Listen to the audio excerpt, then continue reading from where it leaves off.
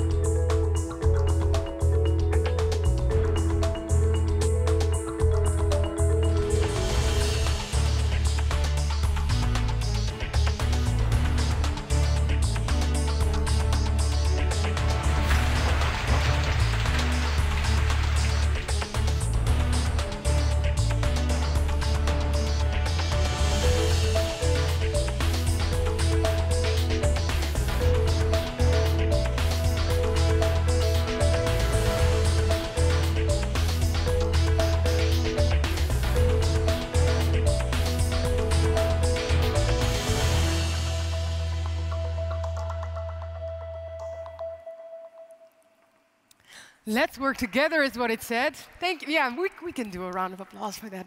Okay, so this session will focus on the built environment. To all those just walking in, hello and welcome. We're doing spotlight solution sessions here.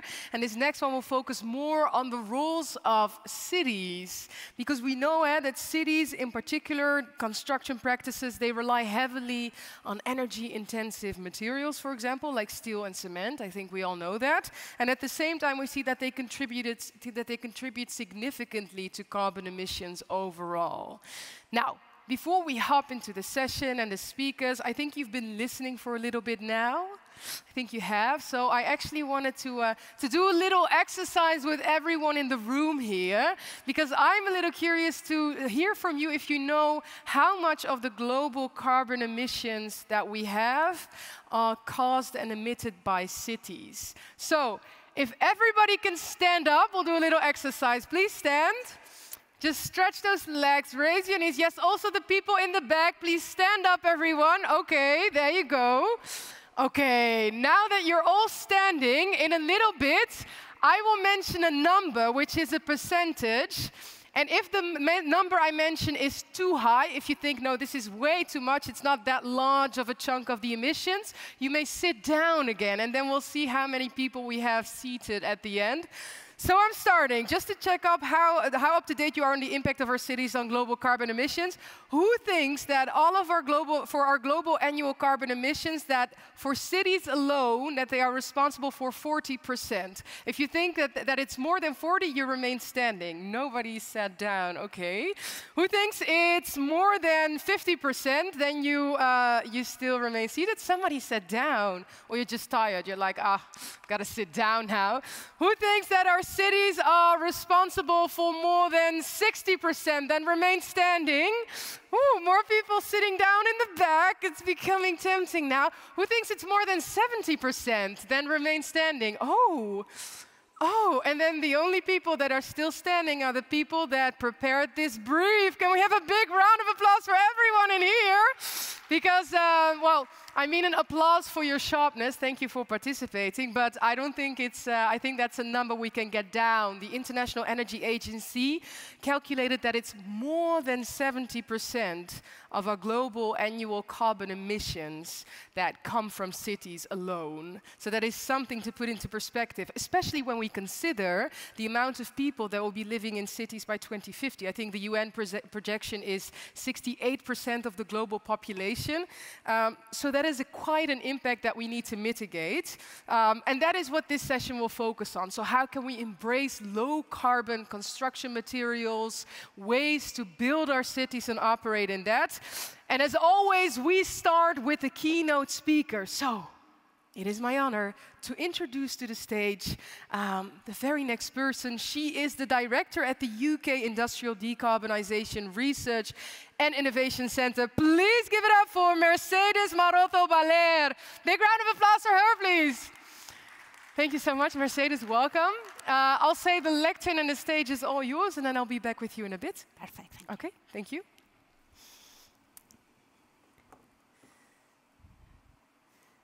Okay.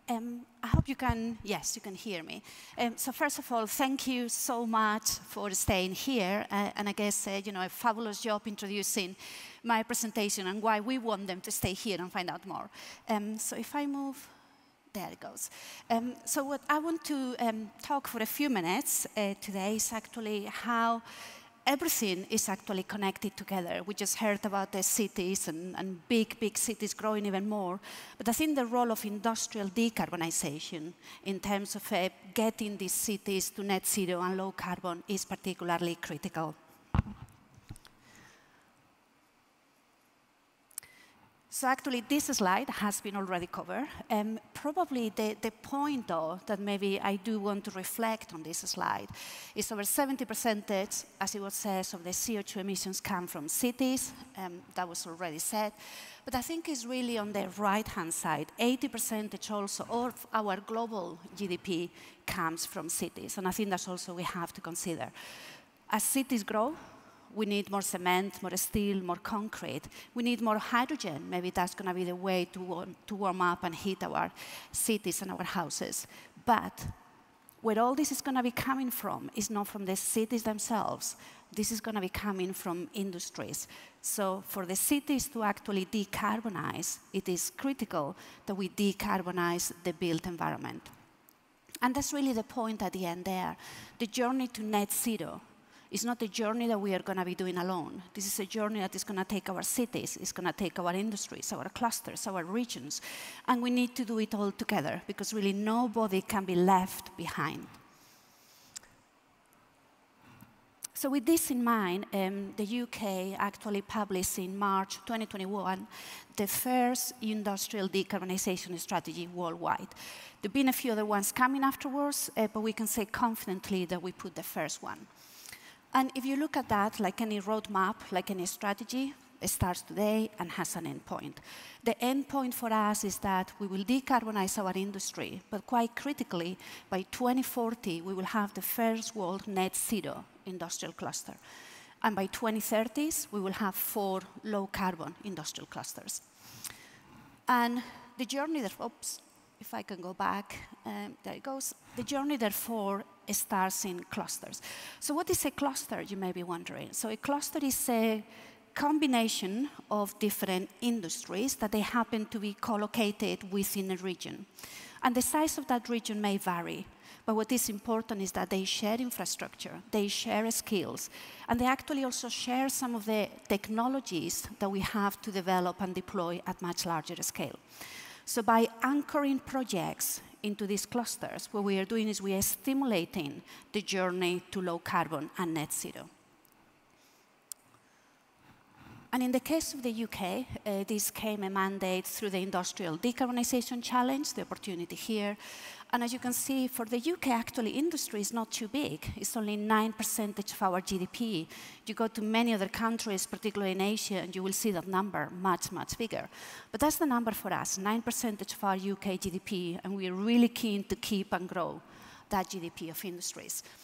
That means we have 2.6 million direct jobs, and the flip of the coin, as it happens, is 16% of our UK emissions. Now, if you look at the industry in the UK, what happens is about 50%, a bit more than that, of all the industrial emissions come from clusters. So in other words, by just going after these clusters, help them in their journey to net zero, we are taking care of over 50% of all our industrial emissions. And that's quite a large number, with probably, depending how you count it, but you are looking at 40 to 50 million tons per year. And when we talk about industries, the other point to really remark here is that these industries are everything from cement, steel, glass, are really the heavy, intensive energy industries. And unfortunately, also the ones that are very hard to decarbonize. They're really challenging. Not impossible, but challenging. And if you look in the case of the UK where they are, you can see the map there. So they start all the way from Grangemouth. They go through the Teesside, the Humber, the Southampton area, and then moving up to the west coast, we have the Wales, South Wales area, and then the Merseyside, Liverpool, Manchester area. So we basically have a really good coverage of all the UK. And for those of you familiar with these regions, you will know that those regions, in many cases, they're actually in rather disadvantaged areas. So we want to make sure that we keep the jobs. We grow these areas economically. This is not about outsourcing our industry. And the other point as well that you can see is, you may not see all the different colors from the back, but the fact that they are so colorful, all those different areas, are telling us that there is a variety of different industries. So in other words, by helping these 7 clusters, we help a large number of sectors to decarbonize. And also because of that, there is a large number of different industries and technologies that we are developing. The whole program, as you have on the left-hand side, on the right-hand side, is in the order of £500 million. It's basically matched 50-50 between industry and private or third parties and government. And one of the points as well to make is that the way the program is designed is actually has 3 very critical elements that run in parallel. There is a program of deployment, so actually we are deploying projects. There is an element where it's actually cluster plans, how these clusters are going to be reaching net zero. And then very critically as well, there is the Industrial Decarbonization Research and Innovation Center. That's the center I'm directing, and for short, we call it IDRIC. And it's the beauty of these 3 elements together that doesn't happen very often, that actually help us to accelerate the transition. It helps us to share knowledge. It helps us really to move at much higher pace and scale. And these are different projects, different industries that we are dealing with. If I just kind of get into this as one of my last slides, if you look here, this is about realizing the green industrial futures. And this is about attracting investment. And if you look, the way we do it is through policy and engagement. It's really important. It's through research and innovation, understanding there is a wide range of solutions coming together. But also very important as well, we need to make sure we nurture talent, we nurture leadership, because the energy transition fundamentally is going to be underpinned by a skilled transition. And then finally, it needs to be this knowledge exchange. So I'm just going to close here. This is not something that just happens in the UK. There is globally, we have this across many other regions. And I invite you to actually come to COP28, where we'll be running a knowledge exchange across how different clusters work worldwide. And they are coming more and more. And I think that's the end. I'm just going to stop there. These are sort of messages for people to take on board about how important it is we do it together. We need to do a holistic approach. And this is also about opportunities going forward. Thank you very much for your attention. Thank you. Thank you so much. Thank you, Mercedes. I am looking in the room. Is there any question for Mercedes right away on the basis of this? Anybody? Raise your hand. Don't be shy. Or you're just giving me the day of my life because I get to ask all my questions, because I actually did have a few. You showed us the clustering, and I think it's most, you've done it in the UK, and it's formidable to see. What do you think is the potentiality of scaling this up to other countries? Perhaps there are people in the room here and they're listening, and I think, whoa, that might be interesting for my country to take up, or I would like to bring that back home after today.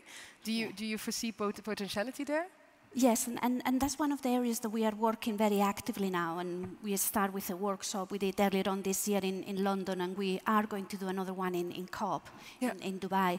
And it's really about how we can take some of these lessons about these clusters emerging, not just in the UK or the global north, they're actually emerging in the global south. Yeah. And how we can make sure that we exchange knowledge and lessons, because at the end of the day, it's not just the clusters in the UK. We need every single cluster hub in industrial decarbonization to happen. Yeah, absolutely. I like that. Hey, and you mentioned COP a couple of times. If you would have to mention like one most urgent and pressing thing that has to happen in the upcoming year, and it can be something that you want to do, but it can also be something that you identify that we as a global community should focus on, what would that be?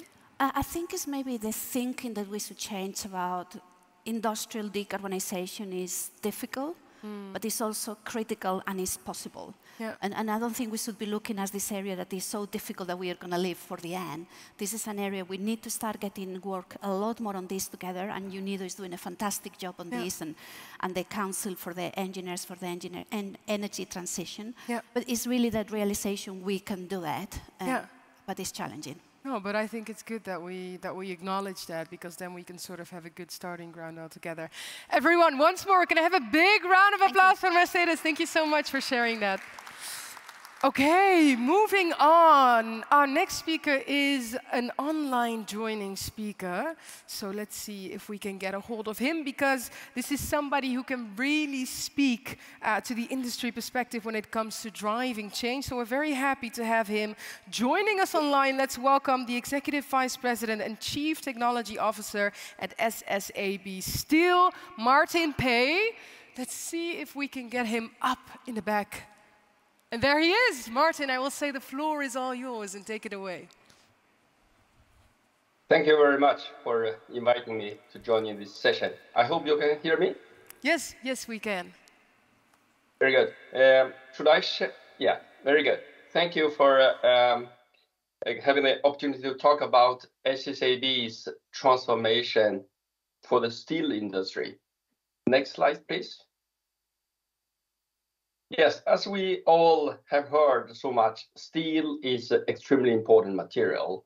It is essentially the most important construction material for all our cities, but also for producing electricity, producing food, drinking water, all the communication and housing infrastructure. However, steel is also an industry that stands for around 7% of global CO2 emissions. So the steel industry needs to find urgently a technology to develop this solution so that we can produce steel from iron ore without these emissions. And that is what we have done a lot in the steel industry, and especially at SSAB, we have developed a new technology that I'm going to share. Next slide, please. In 2016, we initiated a joint research program led by SSAB, the steel company based in Stockholm, Sweden, with operations in Finland and US, together with the mining company LKAB and energy company Vattenfall.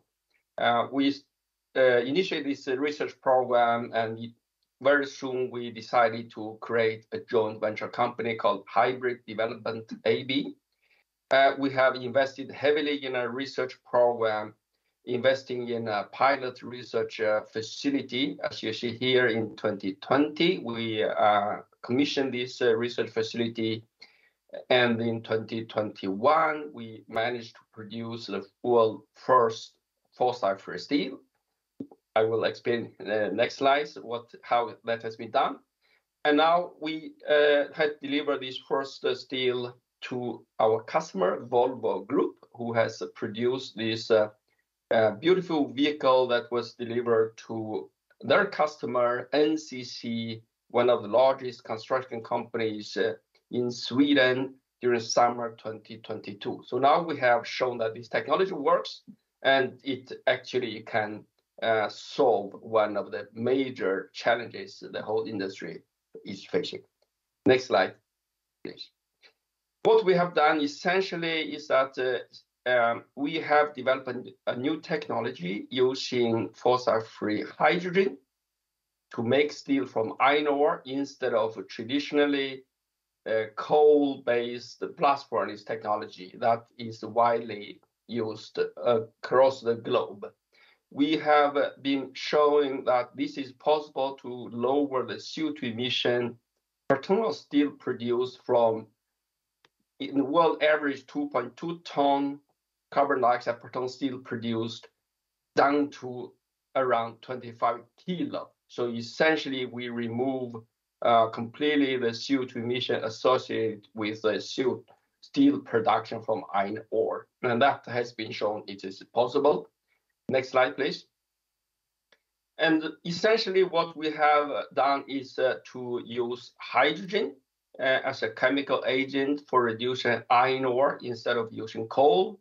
And with this, we can eliminate the root cause of CO2 emission when producing steel from iron ore. And this has been shown is possible from mining operations to steel making, to making a heavy truck, and also in constructing buildings in our cities, and the whole value chain can be decarbonized. Next slide, please. And we have built this facility, which is a test facility. And next step, SSAB, together with our partners, LKAB and Vattenfall, we are scaling this technology up to a commercial scale. And our aim is to start to deliver fossil-free steel at commercial conditions to our customers starting from 2026. And SSAB, as a steel company today, is standing for 10% of Sweden's CO2 emission, 7% of Finland's CO2 emission. We are on the way to fully utilize this technology, replacing our current production facilities. And in the coming years, around 2030, we will phase out all our current production system and replace it with this new technology. And with that, we will decarbonize, in principle, all our operations across the globe. And that is happening right now, and hope that this will also technology be spread to the rest of the world. Next slide, please. We have shown that this is possible, technically possible. Commercially, there is a market for this fossil-free steel, and we are now moving ahead, working together with our partners along the value chain.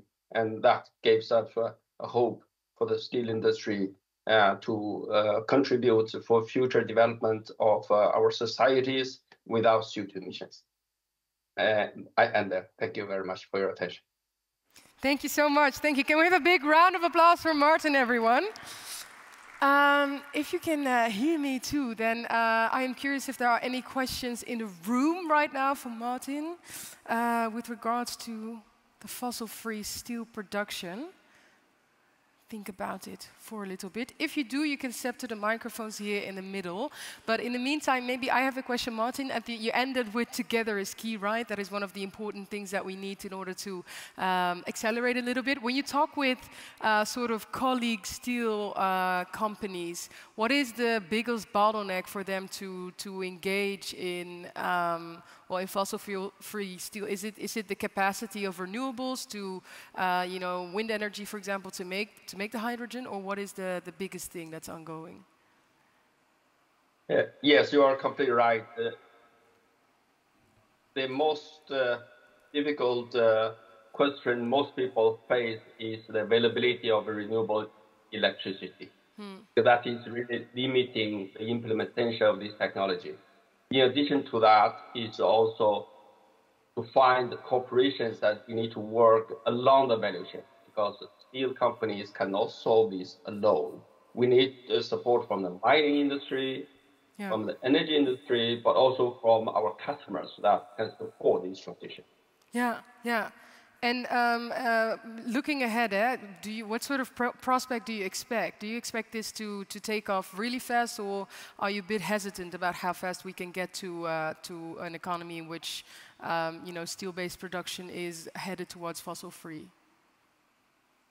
For the situation in Sweden and Finland, we are now moving very quickly implementing this technology, because here we have a good starting point. We have especially in Sweden, the electricity grid is in principle already today fully decarbonized, and we have customers that they are prepared to pay a premium to support the transition. So for us, it's now just moving as quickly as we can.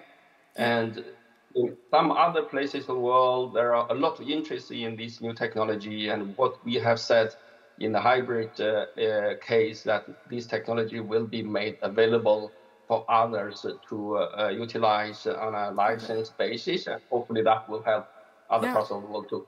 Yeah, does come back to the together is key. Thank you so much, Martin, for making the time here, for giving us a presentation. I think it really helps to have such a key industry example, I think, of transitioning to a different one. Now, moving on to our next speaker, and I think the contrast in sort of skill, but also like starting point can be an interesting one, because our next speaker can give us that startup sort of insight.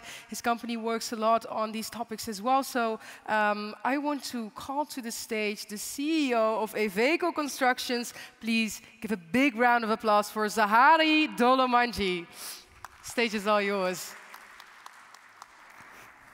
Yeah, hello everyone. First of all, thank you for the gratitude. So the opportunity to speak on the Vienna International Climate and Energy Forum. Thanks to the Miss Mercedes that presented a lot of research information, so I can focus on the story and say about the things that are more practical, based on the ground. And would like to start about the sharing the ideas, the startups, how can they help to make more sustainable construction area, make more sustainable future. And I think this is a perfect photo because you can see me and our product. We make prefabricated wall systems from pressed straw panels. And basically there is a global shift towards sustainability, and it has impact on construction sector for sure. We can see it by introduction green building certification, like LEED, so environment and energy design, green building certifications, green building ratings. We can see it by introducing or improving energy efficiency standards, because in the most countries we have established state bodies that can inform, evaluate, and control the process. Also, we can see that there are specific sustainable development goals on sustainable industrialization, sustainable cities, and sustainable production. We have introduced the circular economy principles, and most of the companies are starting to invest in R&D in this direction. And as a business representative, I want to mention the public awareness and actually the eco-conscious consumer base. So I would like to say more about our beginning, because startups like ours that are trying to create new alternative materials for the construction sector, they face different challenges. And it's totally normal. Like, this is the picture of our first production line without a good light, just one equipment, but we started slowly. So let's say we have a bright future. We have idea, passion, and the vision, and there are at least 4 challenges for the startups in those darkness. First one is market skepticism, for sure, this starting from the price till the quality of the product. Next one is state regulations, because legal construction standards are not changing for decades, and even the certification bodies in our country, they are not enough equipped and not enough developed to test your product and certify it. Next one is financial inflexibility. From our experience, the minor part of the financial institutions can propose at least a small credit line for the startups, so they can start doing something, trying, and improving their product. And lack of local ecosystems and supportive organizations. So the way from an idea to the minimum viable product was pretty lonely. But anyway, the startups, they have a lot of challenges, but it helps us to create some good solutions, to find another way of growing. And regarding our solution, I would like to explain it in very easy way. We looked at our local raw materials in our country that are available. we are trying to research what did our ancestors, our previous generation did with it. So maybe they tried to use it somehow. Then we look at the global market. What are the modern solutions? How are they still using this material? What do they do in this area of construction? And then step by step, you can try, you can improve that idea, you can improve the structure, you can improve the process, you can avoid some unnecessary activities in your production process, and you can do it until you will get more or less good product. Yeah. And this product helps to make a lower carbonization of the construction sector, and most of the startups are saying about two types of decarbonization, while you're producing and building, and the second one is while you're exploiting the building. But there is a third one, very important, is the end of life of the product, which means that how do you use your construction material after the building is like, the cycle of the use of the building is done, and what you can do with that material. And we are promoting the cradle-to-cradle approach, which means that we can safely return the raw material, return the product back to the environment. And the C2C approach gives us an opportunity to upcycle the product, which means that we are not only making pressed straw panels that are sequestering a lot of CO2 for next 40, 50, 60 years, being a building, but also you can make from this straw, after the end of the life cycle, you can make better insulation materials, you can make textiles, you can make even package. So to make big changes, it's very hard to do it by yourself, and you shouldn't do this. So as a startup, we are also thinking about cooperation to create something like supportive ecosystems in a cooperation between startups, as I said, between research institutions and state bodies. And to do this, we are proposing, because we have an opportunity to talk with the Agency of Energy Efficiency in Moldova, and through the GCIP program, which is also part of this local ecosystem, we can propose some ideas about improving the policies on the local level, starting from construction codes that can be introduced at something like a recommendation documents for the startups that they want to use natural materials or alternative materials. Then it would be nice to have additional advantages for the new alternative materials in tender procedures. And the third one would be nice to have incentives or tax breaks or other kind of regulations that can help the new alternative low carbon materials fit the market and get the bigger covering. So yeah, as I said before, and I will say it a lot of time, startups face challenges, and it's normal. And this helps us to create new ideas, to find new solutions, to grow.